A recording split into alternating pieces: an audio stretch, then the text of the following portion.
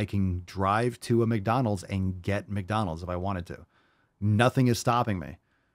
I just have no desire, no pull, no craving, no like, oh, I miss this. I don't miss it. I don't want to eat that shit anymore.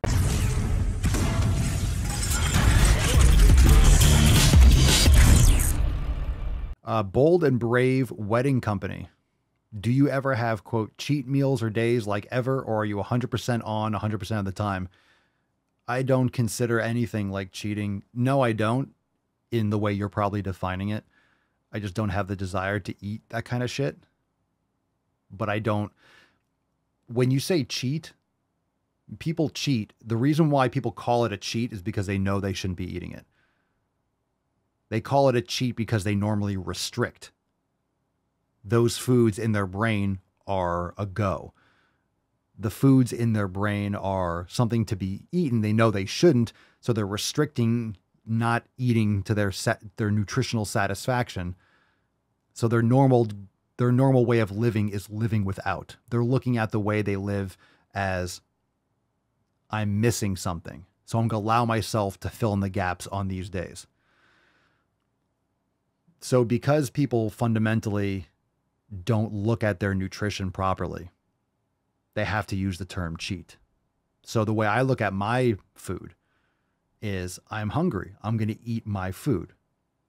Just like you're going to go and you're not going to put regular octane in a Porsche, or you're not going to put 93 in a fucking Toyota Corolla, unless you just want to waste money and or damage your car. So I fuel my body. I eat the foods that I know work well for me. And if I want something salty, I put salt on it. I put salt on the meat. Like my cravings and those types of satisfactions on my palate and my evolutionary, all these adaptations through millennia, that's satisfied with the foods that I eat. I'm so satisfied with the foods that I eat. I don't look at pizza and be like, ooh, I wish I could eat that. Oh my God, it's so good. And then I go to my bowl of like white rice with nothing on it and like plain chicken. That's not how I eat. That's how most people think about eating. Yes, if you're eating plain broccoli with fucking plain chicken, yeah, I would want to fucking kill myself too. Because that's bland and disgusting. And you're missing fun, you're missing fat, you're missing delicious fucking fat. So that's not proper nutrition. That's not proper nutrition. So of course you're restricting. Of course you're hungry. Of course you're having cravings. Your body's like, please give me food. I need fat so bad. I need real nutrient dense food. The problem is people go and they eat vegetable oils and their body is still confused and it doesn't know to be full. It's like, give me more, give me more, give me more. This is kind of good, but it's really an imposter. So I don't look at it as being 100% all the time. I just know that it's time for me to satisfy my needs. It's time for me to fill my tank. So I eat nutrient dense food. So listen to what I eat.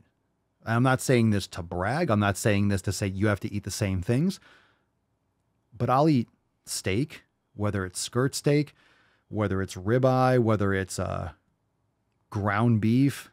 I'll cook it in tallow. I'll put raw butter all over it. I have raw kefir. I have raw yogurt. We have raw cream in the coffee. This is fucking fantastic. We're drinking it straight. Mangoes, apples, bananas, watermelon, colostrum, whole eggs, pastured pork, bacon. Like if I want salty, I put salt and fat and all over the steak, and the bacon's salty. Or raw cheese, fucking salty. There's Celtic sea salt all over it. It's made with Celtic sea salt. It's delicious. Eggs, like whole, rich, delicious eggs. I don't need to cheat. I'm so full. I'm satisfied. And if I want sugar, if I want that, I eat fruit. I'll have watermelon. I'll just eat a fucking watermelon. You want to binge on something? Stuff your face with fucking watermelon. You're going to be fine. It's like you're going to be fine. You're not going to have a fat gut because you ate too much watermelon. Oh, I have diabetes. I just eat too much watermelon. It's 92% water. Just chugging fluid. It's so good. So again, I don't look at it as being 100%. I look at it as I want to eat the foods that work best for me. I want to feel great. And I eat those foods. And I'm so satisfied from the micronutrients. I'm just so satisfied, and I'm full. I'm satiated. So I don't have the same type of bingings and cravings. And I don't keep that shit in my environment. We were at a family thing the other night, and they had pizza there. And they're saying, and you know, the family or they would say, well, I'd offer you pizza, but I know you don't eat that. I'm like, yeah, it's all right. Like, it's not appealing at all. It just looks gross. It doesn't look like real food. Does it? Because it's not real food. It's not real food. So when someone says, oh, you don't have a cheat meal, I don't say that because I'm holier than thou. Like, I don't cheat. I am perfect with discipline. I honestly do not have cravings for this stuff. I'm a grown-ass man. I have money. I can drive to a McDonald's and get McDonald's if I wanted to. Nothing is stopping me. I just have no desire, no pull, no craving, no like, oh, I miss this. I don't miss it. I don't want to eat that shit anymore. I don't want to feel like crap. I don't want to eat garbage. Psychologically, logically, and just a big thing of it is I know what it is. I know what it's made out of. I know what's in it. And you can say, well, ignorance is bliss because I know too much. No, I just know about it. I am so educated on what is in this stuff and how it causes inflammation. I understand these side effects. I just have too much information. How can I still eat that shit with that information? It makes me a fucking idiot. For people that know, oh, I know how bad this is. You're a crackhead. You're such a fucking weirdo. How can you knowingly do that to yourself?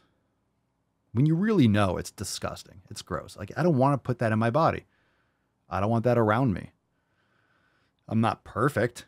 I don't live in the middle of nowhere. I'm still exposed to EMF and radio. Like, I'm still exposed to a lot of things. There's still cars around. I'm breathing in.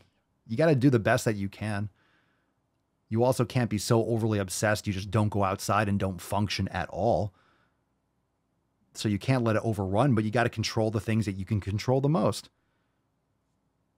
Or you can go live in the mountains and fend for yourself and, you know, go back to the 1700s and don't use electricity and live in a cabin. And yeah, you'll have less of those things around you. You have less conveniences. You're not around friends and family.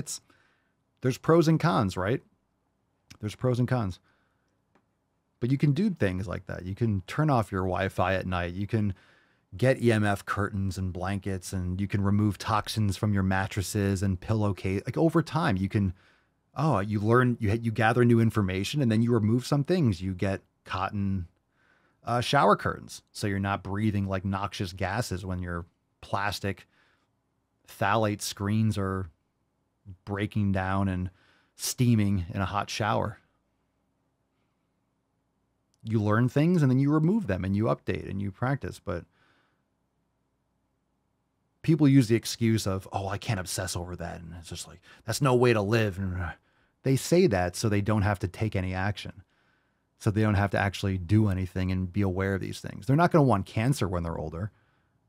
But for right now, they can't be bothered. It's like, you don't have to live under a rock. Just when you gather logical information, you make a better choice. Hey, I'm not going to buy Dove soap. I'm not going to buy this other toxic shit. Maybe I'll just go buy I'm ordering something on Amazon. All I got to do is use my finger a couple more times and get some grass-fed tallow soap instead. Ooh, okay. Well, that stuff doesn't last as long. You don't need as much either. You don't need to be scrubbing your body to death every day. And don't leave it in the shower so it's not like wasting away, you know? Like, use the fucking soap. Anyway, come on now. People just say that to make excuses. Yvonne, once I realized that what those cheat meals were doing to my body, I lost the desire to eat them. Knowing about this stuff and learning and reading books and listening to podcasts and just gathering information, eventually you just lose the taste of it. When you know what the shit is inside that, it just starts to look more gross to you and then you just don't want it. We stay woke, but y'all sleep. Rilla mo, but y'all sheep. Out in public, she a good girl, but at the crib, she a real freak. New throne for the new king. Same kid, now my streets go. Same gang, got the cheat code. I said stay woke, we in Rilla mo. I said stay woke, Rilla mo. Stay woke, Rilla mo. I said stay woke, Rilla mo. Stay woke, Rilla mo. I said stay woke, Rilla mo. Stay woke, Rilla mo. I said stay woke.